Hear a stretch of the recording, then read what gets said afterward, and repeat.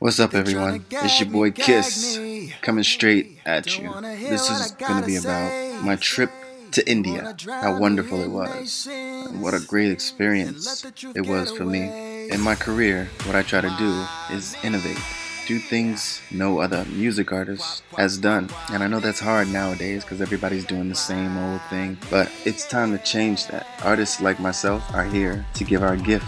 And my trip to India, what an amazing gift it was for me. Being in India kind of changed my view on all kinds of music. Everything about India is inspired by God, a higher power. So that's what their music is about. 90% of their television is a music or includes music. So this is a great thing for me, seeing that kind of dedication to the thing that I love the most, music. One of the great things about it, like the sounds, the emotion, just the different instruments, just gives me a bigger and a wider scope, I guess you could say, to add to my own music. And most people nowadays are afraid to reach, do things that nobody has ever done, and that's the reason I chose to go to India and partner up with Taxi Motion Pictures to do something different, partner with people that have the same vision, to make it an amazing journey and share it with the people.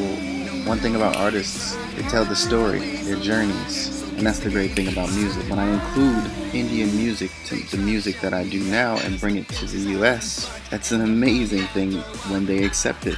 And they also learn, and that's the beauty about music. Not only is the music amazing, but the food and the people and the animals and all of these things inspire you to do different things or look at the world differently. One of the initial reasons traveling to India was a good friend of mine, Tiny Harris, told me about a surgery to change your eye color.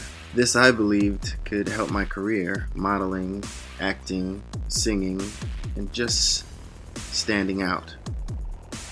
I remember I was talking to Rihanna, and she was like, "You have big dreams, Kiss." And I was like, "Exactly."